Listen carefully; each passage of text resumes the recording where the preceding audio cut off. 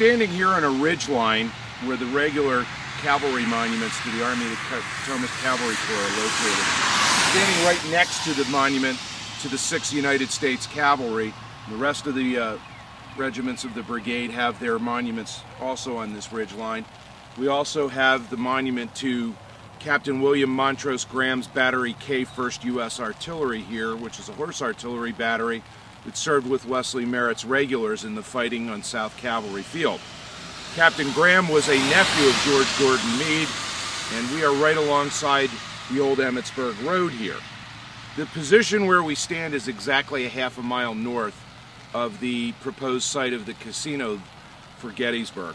And I want to talk about the reasons why it's a horrible place to put a casino, and I want to encourage people to do all they can to oppose building a casino here. This is a position that was the southern boundary of the actual national park at Gettysburg, but the battlefield itself continues south, and in fact that position a half a mile south of where we stand here is a position where Wesley Merritt's Reserve Brigade staged up and launched its attacks on the Confederate right flank on the late morning of July 3rd, 1863.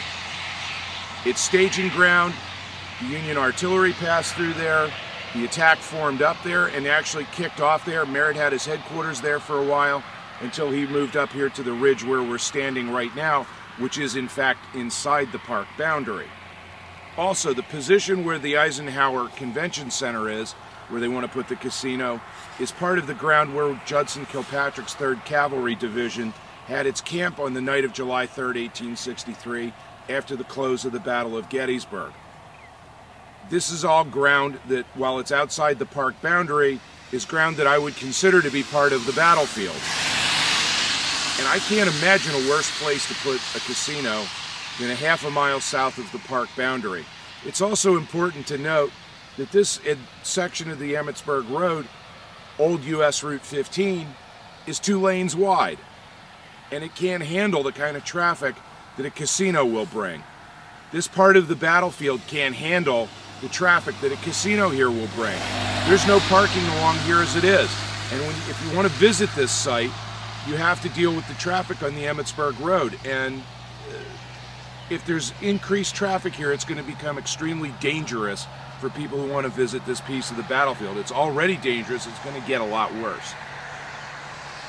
In short, I can't even imagine a worse place to put a casino than on hallowed ground at a place like the battlefield at Gettysburg. I think the Gaming Commission got it right the first time when they said that it just doesn't fit with the atmosphere and what the objective is of having this national park at Gettysburg. The first location, while it wasn't good, was better than this. I can't imagine a worse location than the one that Mr. Levan and his people have selected now, and I want to encourage each and every one of you to do all you can to oppose it. The house that you see behind me was the house of Farmer Cornelius Hoftelier, who owned the land where we originally were standing, where the monument to the 6th U.S. Cavalry was. The Hoftelier farm here ended up being not only the staging ground for Merritt's attacks, and not only was the locus of the fighting on South Cavalry Field, but the fields behind the house ended up being Judson Kilpatrick's campsite on the night of July 3rd and into the morning of July 4th before his division receives orders to saddle up and move out. And we are, as we stand here, on a straight line to the proposed casino site, less than half a mile, approximately 4/10 of a mile.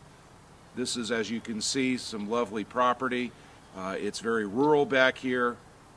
There's no reason in the world to put a casino anywhere near this property.